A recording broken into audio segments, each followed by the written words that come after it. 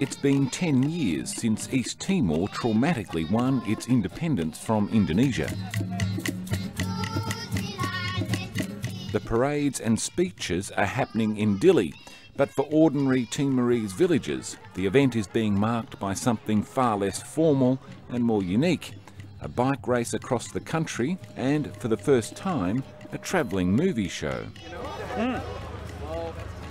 There's been films in Tetum, but not dubbed. Not a major feature film dubbed into Tetum. And you bought your own screen? It's fucking going out backwards. Wait.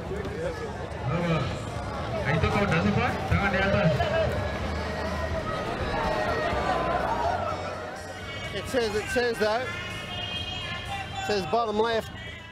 The producer of the film Balibo has created a Tetum version as an anniversary gift to East Timor. With his son and one of the film's actors, Back this way? Tom Wright in tow, John Maynard is acting as chief roadie. I mean, it's a fantastic thing to do, and here at Lahuna, what a place to do it. The film charts the murder of 5 newsmen at Balibo. In itself, a story fairly well known, and now with enough known witnesses to propel a formal murder investigation.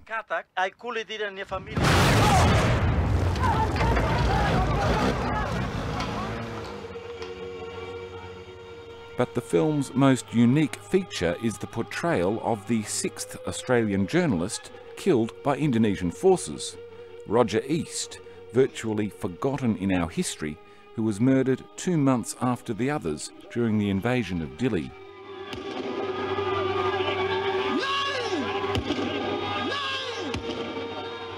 Until now, Roger East's life and death had been almost a blank page.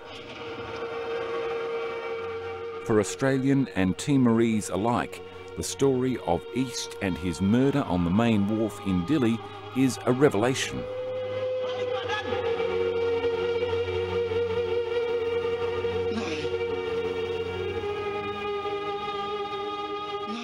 And the lack of legal retribution for his death and the others is as perplexing here as it is in Australia. A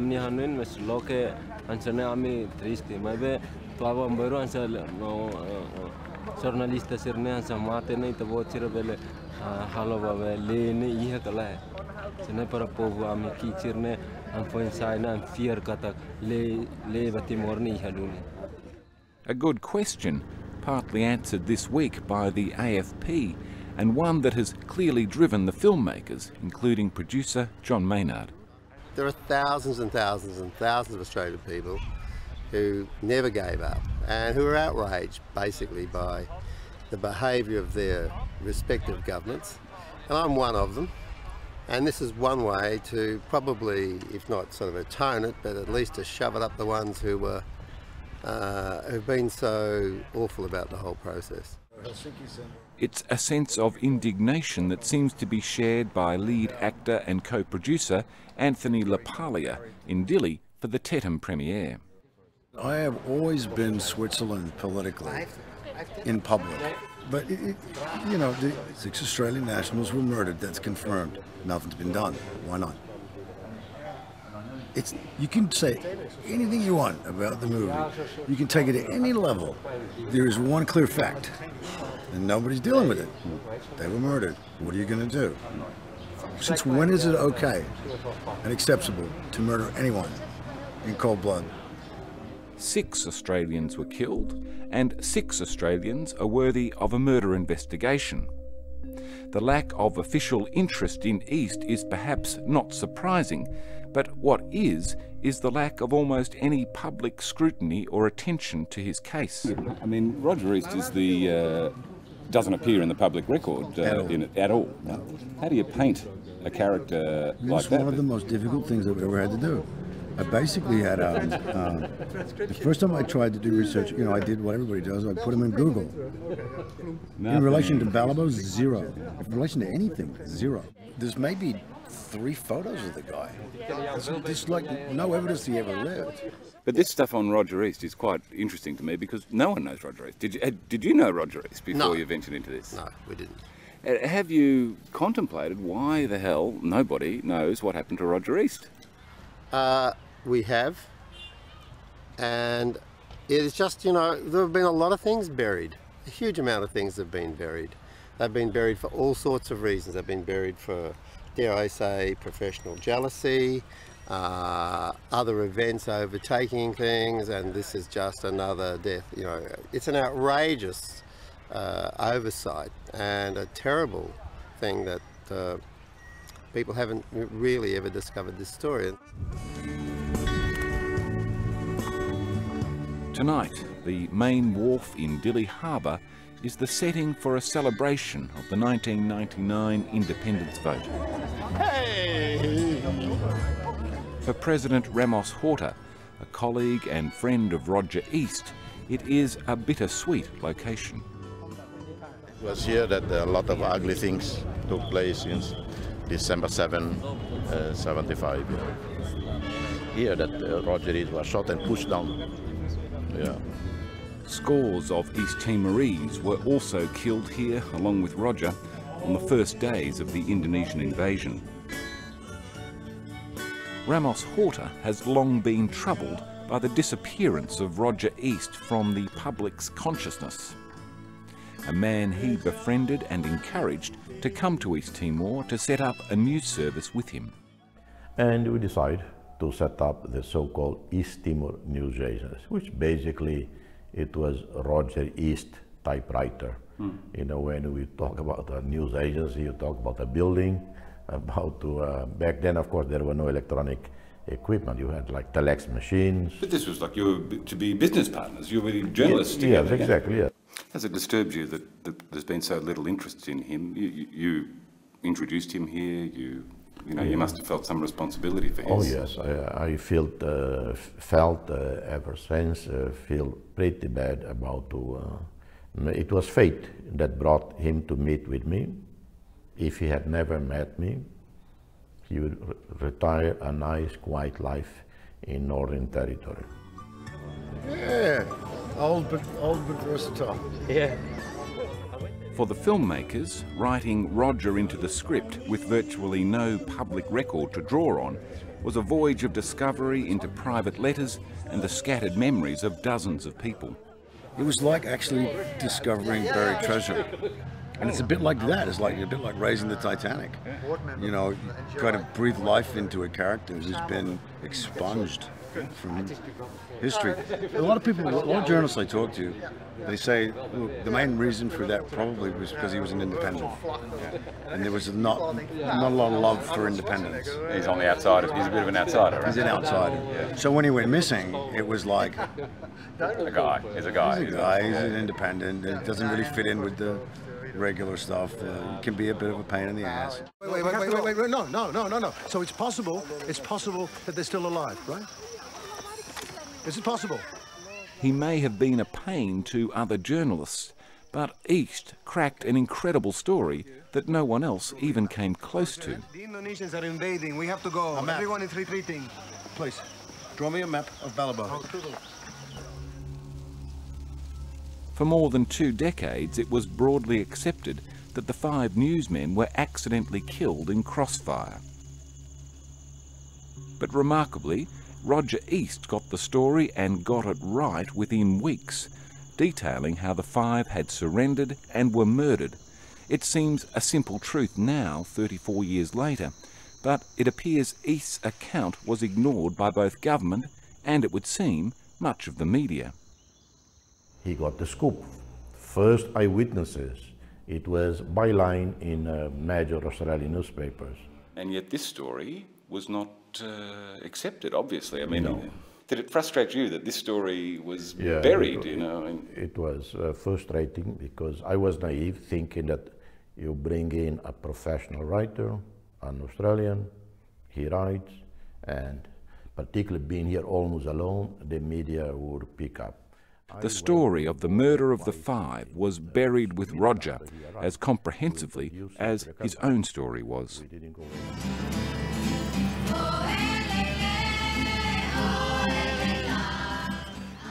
For the filmmakers, part of Roger's story lay buried in the Turismo Hotel, where East lived for the last months of his life and formed a friendship with waiter João Pereira Calado. Would you like to join me in a glass of wine? No.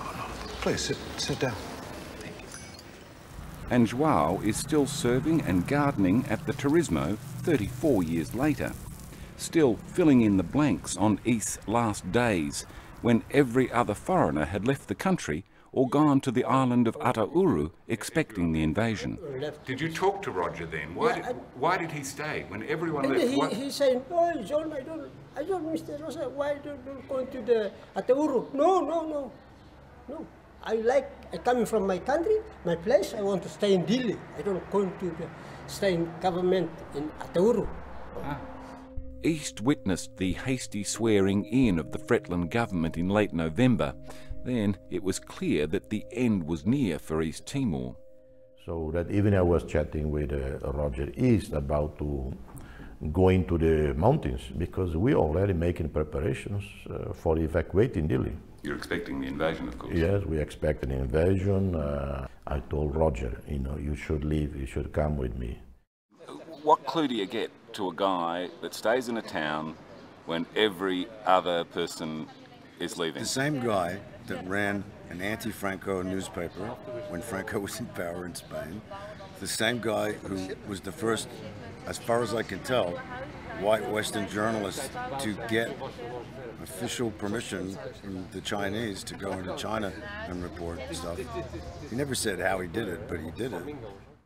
João is the last witness known to have conversed with East on the night before the invasion. On that night, Roger ordered his dinner. Oh, I like rice and fried noodle. Rice and fried noodles. Rice and fried noodle. João says Roger took a phone call from a Fretland leader and then went and packed his bags. Oblivious to any controversy it may cause, João sticks to his story that Roger emerged to eat his dinner in soldier's khaki and with grenades at his side. Nitara be Carnadas.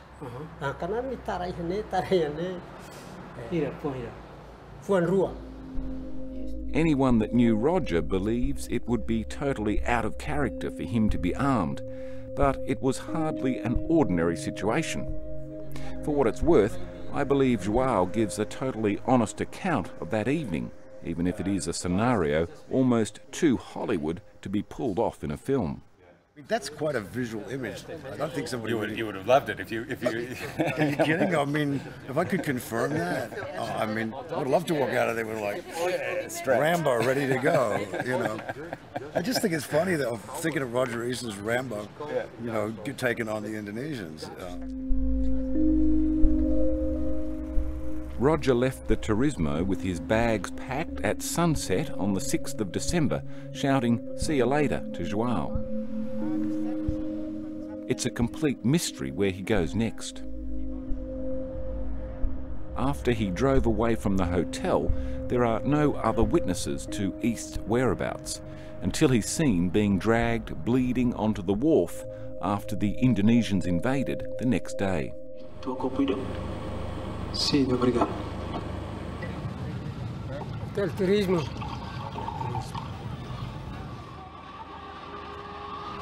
Ano depois makahari fale Rosa nem makahari fale.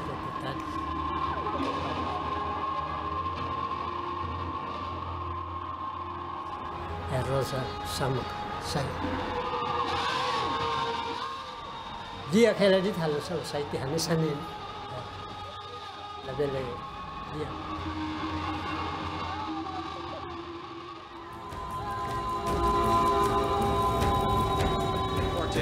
Take this down right away, okay? This is Roger East, reporting from Dili, East Timor. The Indonesian army has today invaded Dili.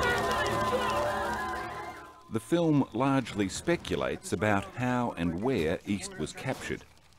If there's any chance of prosecuting East's murderers, there are still many blanks to be filled in.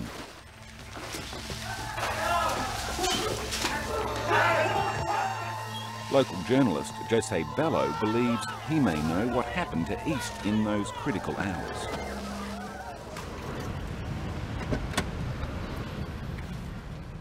So now we are right in front of this park, in front of the Hotel Timor. Jose believes Roger may have been captured in an apartment near this park with members of the Bonaparte family. Rosa Bonaparte, or Rosa Muki as she was known, and her brother were prominent Fretlin members, and both were killed during the initial invasion. Bello believes East went to their apartment when he left the Turismo. And some people said that they were killed here and buried somewhere around here, and some other people that they were taken from here into the wharf. When he walked out of his hotel on the evening of the 6th, there would have been few options for Roger East. The Indonesian army killed them. His main contact in Dili had been Ramos Horta, but on the 4th of December, Horta had left East Timor to lobby at the UN.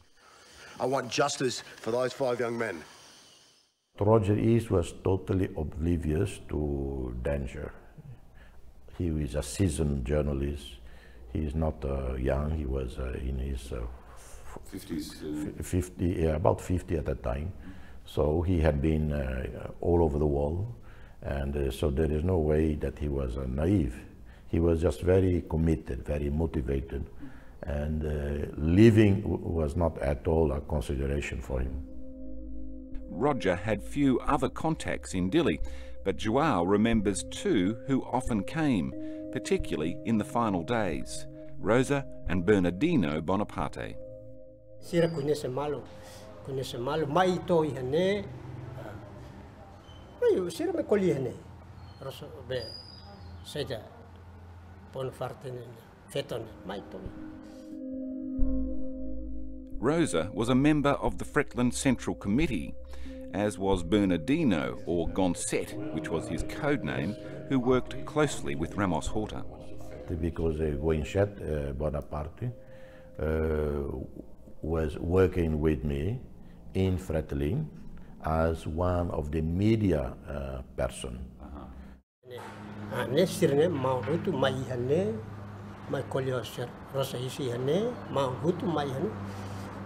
The Bonaparte. So he was very close to the... He was very close to Bonaparte family.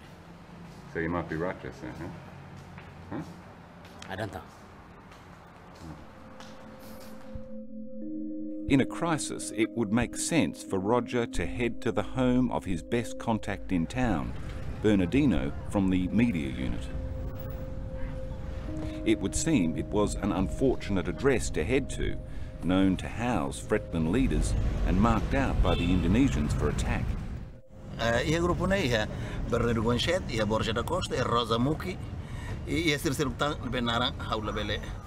Julio Alvaro was a Fretlin military commander in Dili when the Indonesians attacked on December 7.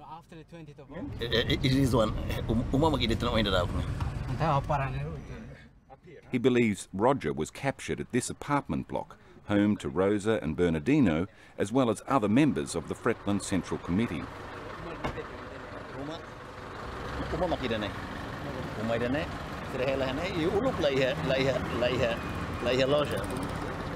It was the Indonesians' first target as they swept into Dili at dawn.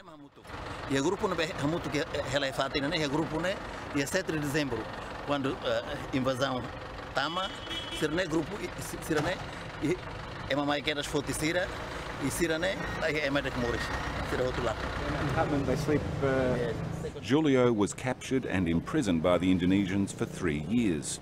His long-term cellmate, now dead, was the sole survivor of the group captured here. Jorge Tomás Carapinha. Jorge Tomás Carapinha. Does he have family? And Carapinha gave him the account of Roger and the others being captured here, dragged to a nearby park opposite the wharf, where other witnesses take up the story. Jose and Julio may have discovered one more critical piece of the Roger East puzzle, but there's much more to be found.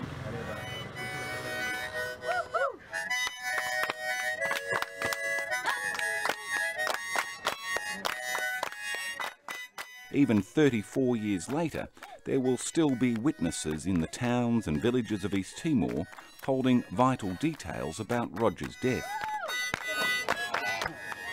Those stories may come out now, No thanks to any Australian police or officials, or journalists for that matter. No, but we're going to run the screen this way. But shaken out, perhaps, by a travelling movie show.